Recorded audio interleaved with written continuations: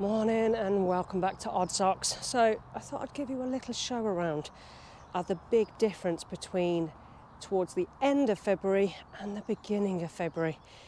Now there hasn't been major changes, but it has been tidied up and I have managed to get some of the structures done. So I've managed to do quite a lot of weeding, even though there wasn't that much to actually do. There's my new fruit bushes, or some of the new fruit bushes. And that area has actually been dug over. It doesn't look too bad.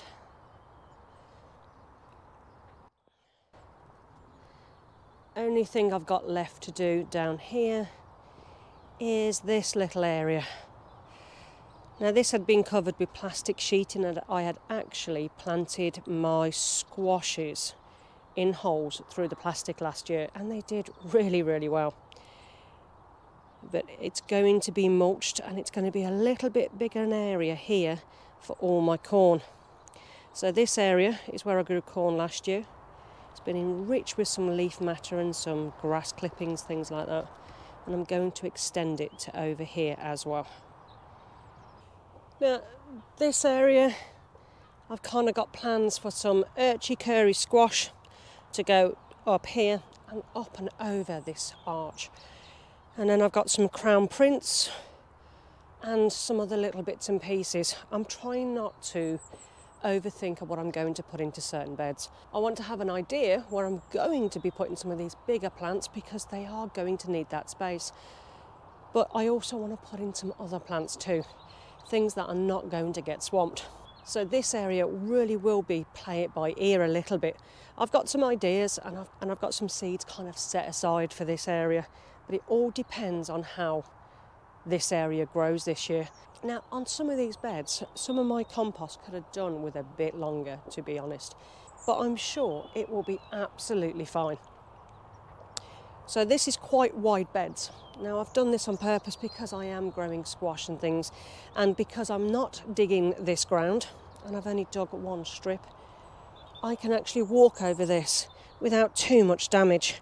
Now this is quite wet, but there's a big difference in compaction if you walk over your tilled soil. So I'm happy to have slightly wider beds here. Now over here is all my raspberry canes, and I do need to have a bit of a weed in this area. It really does take over some of these perennial weeds, but they're all looking really healthy. And in fact, the autumn flowering raspberries had not long lost their older leaves and are already growing some lush green ones. The back bed where I've got the metal trellises there, they're just there to keep out the way. I've actually got a fig tree and some herbs to actually go into those beds. Now one of the jobs I've got to get going on is replanting my fig tree. Now I've got an idea for it to be here, but this ground is incredibly hard underneath this particular compost. And there's so much stuff here as well. I'm just going to throw this into the bin.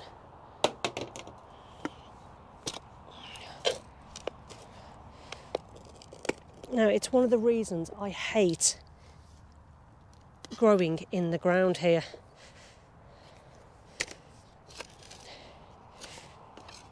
But luckily, I don't have to dig too much of a hole. Now, this fig tree was out of my garden. I've decided it will be happier down here, so I'm just going to plant this here. Now, luckily, I don't actually have to dig that deep, but I do need to get it in the right angle. Now I only bought this last year and it was only a cheap fig tree. I think it was a couple of pound, probably from Wilko or something like that. I can't remember off the top of my head. So it's had a year in the ground, which it's grown a really good root ball. And it isn't ideal to go digging them up because I did break some of the main roots. So if this survives here, fantastic. If it doesn't, well, that's just how it goes sometimes. That's the risk you have moving some of your plants around. Now I'm just going to make sure that that is healed in somewhat, because the last thing I want is it to rock and actually get damaged. It's one of the drier areas of the plot, being at the top of the hill, so a lot of this rainwater drains off. I won't say that it's dry, but it's drier than some of the other areas. So my fig tree will be more than happy there, and a lot of the herbs. Now this bed I'm trying not to step on because it's not long been dug over. Now it is a lovely fine surface, but I certainly don't want to keep digging it year in, year out. But for this year, it's been dug. Now I am going to grow some gigantic Pacific squash, I think it is, and I'm going to put 2 in this bed to trail down the allotment. I'm going to give them a go. It's not for eating, it's not for anything like that, it's just for that little challenge. And who's to say that you can't have that little bit of fun on your allotment? In the holes, I'll heavily compost to give them all the nutrients that they need, and then throughout the growing season I will probably feed them with extra comfrey tea to see how much growth I can get out of them. Been catching up with some other jobs like this one.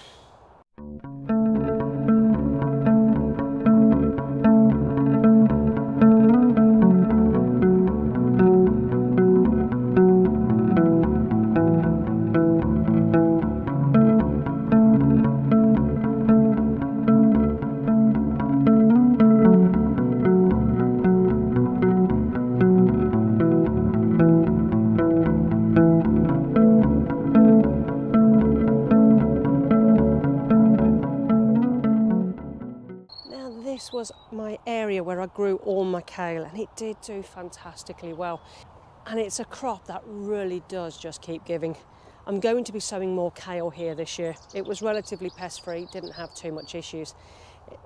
And I'm trying not to grow it under any heavy netting. I want to try and just keep certain areas of the allotment under net. Now, the whitefly was horrendous when we had the netting in, but when we took it off, it actually started reducing. Having that netting actually stops all the natural predators from getting to all those pests in that kale. So I'm going to give it a go this year and see if I can actually grow the kale without any netting. The biggest issue we've got is pigeons. So I'm going to have to figure out how to stop them. Now, polytunnel number 1 has all been weeded and sorted, and the pots are there ready for our tomatoes. Now this polytunnel was our original polytunnel, it's not the one we're in the process of actually making, and we grew tomatoes and chillies really successfully in here last year. We've actually fed the ground this year with some chicken manure pellets and some blood fish and bone, and the pots are all in ready for when the tomatoes come into the polytunnel. But no, I have not started sowing any tomatoes as of yet. That's probably going to be mid-March. They grow really quick and they don't need as long of a growing season as our chillies, which, yes, they are doing unbelievably well. And I'm really scared that something's going to go wrong because it's going too well for us this year with our chillies. So this is all sorted and ready to go. Just dumped some wood chip in here at the moment, and I need to carry a lot down, but that's another job for another day. The inside of the polytunnel, the second polytunnel, is now done. I've managed to get the last of the little bit of wood chip down, and the beds are now complete. Now I do need to rake it over, make it a little bit more level, and obviously we've still got the plastic to go on. But this will be a great additional growing space, and I can't wait to start working in here. Now the rhubarb is coming up beautifully, but I am missing 1 or 2 crowns, but I'm sure they'll pop up eventually. Now I'm a little bit worried in some places because I've already got some diseased leaves. But the ground here has been incredibly wet, so that's been quite stressful for the rhubarb. Now the kalettes, my beautiful kalettes, they're actually doing quite well. Well, they were until the local pigeons got at it. Now we did take these nets off so I could come in here and actually give it a really good weed and remove all the leeks that had rotten in the ground. But they are growing really well. Now I should really cover them back up. but there's a high chance of me losing this crop. It's not just the one they've attacked, they've actually got this one too. Now most of the beds are actually empty, and really we should have had a cover crop or something to go into these beds through the winter. But again, like I've said before, we were not that organised late last year. But the beds have all been weeded and with a light rake. And unfortunately, Mr. Fox just loves coming into here to dig my beds up. It really is a giant pain in the backside. My Jerusalem artichokes are all in where I'm going to grow them for this year. And then this side is going to be something else, which I haven't quite figured out what it's going to be yet. But the beds are now ready for the great seed sowing. And March is when we really do knuckle down and sow an awful lot of seeds. This year I've made it a little bit more complicated because of the amount of flowers I'm actually sowing this year, because I want to really brighten up our growing space. But I'm sure I'll manage somewhere, and I'll have to create other areas to actually put my seedlings in to help them germinate or to protect them. But it won't be long before the last frost arrives. I think for my area here, I think it is around between mid-April to the end of April. So I'm really hoping by the end of April we will be safe from any of these frosts, and I can bring out some more of the tender plants that I've got in the house at the moment. Now this area has been majority tidied up. Now I'm still working on it. The weather's been atrocious. It's either been incredibly windy or incredibly wet, or both. So I'm working through it bit by bit, but majority of the rubbish is gone, majority of the stuff is gone, and what is left is what we're actually going to be using on the couple of projects we've still got on the go. The greenhouse is ready to be planted in. My seed greenhouse is all prepped and ready and already has some seeds growing in module trays in there. Everything from cabbages to spinach to broad beans and peas. In general, the only things I grow at this time of year are things that can actually handle some chill once they've germinated.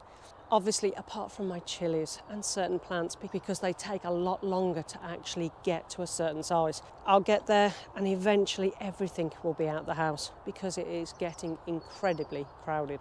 I've still got a lot of big projects on the go. We've still got to cover the polytunnel. We've still got to finish the chicken coop area. I've still got to build nest boxes, and I've still got to cover the chicken run area with a really good strong mesh. Finish off the edges of the run so the foxes can't actually dig in, and eventually I'll be able to get some chickens. Now I'm in no rush because of the expense with everything at the moment. I've still got the polytunnel cover to pay for, and I think that's going to come at about £180. The mesh, the amount of mesh that I need for the chicken run, that's about £120. These things really do add up, but I'm hoping that the big expenditure for this year is all going to be done and dusted. Apart from a few bags of compost to carry on our seed sowing and some of the flower pots and other pots that we've got, I think that should be it. Now, even though our polytunnel is costing us that much for the cover, it will greatly pay off with the amount of produce that we can actually grow in there each year. The reason I say that it will pay for itself, it's not just because it will pay its way with just a bag of chillies.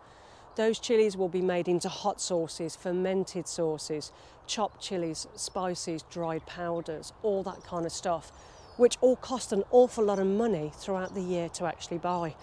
So that's where I've got up to at the moment. I've still got a lot to do, and I'm rapidly running out of time before we start getting really busy with sowings, plantings, weeding, and 101 other jobs that you have to do on the allotment at this time of year. But I'm desperately trying to get this done before mid-March at the latest, because I don't think I'll have the time to carry on doing some of the jobs I want to get out the way. So what are you guys doing on your allotments or your growing areas at the moment? What's your plans for the growing year? I've still got beds. I don't know what I'm going to be growing in this year, and I've got seeds that I'm not 100% sure what I'm going to do with. But it's really nice at this time of year to be able to be in your home with a cup of coffee or a hot cup of tea and a pen and paper, trying to work out your plot.